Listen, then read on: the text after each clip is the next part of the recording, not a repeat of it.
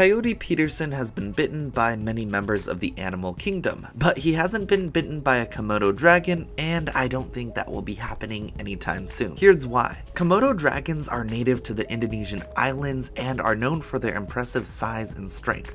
They can grow up to 3 meters long and weigh over 70 kilograms. However, the most dangerous aspect of the Komodo dragon is its bite. The saliva of a Komodo dragon contains a deadly cocktail of bacteria that can cause a range of symptoms, including blood poisoning, tissue damage, and paralysis. These bacteria are so potent they can bring down prey much larger than the dragon itself, and they can cause a slow and painful death in humans if left untreated. In addition to the bacteria, the Komodo dragon's bite is also incredibly powerful. It can crush bones and cause significant trauma to the victim. If you ever come across a Komodo dragon in the wild, it is best to keep your distance and avoid any potential bites.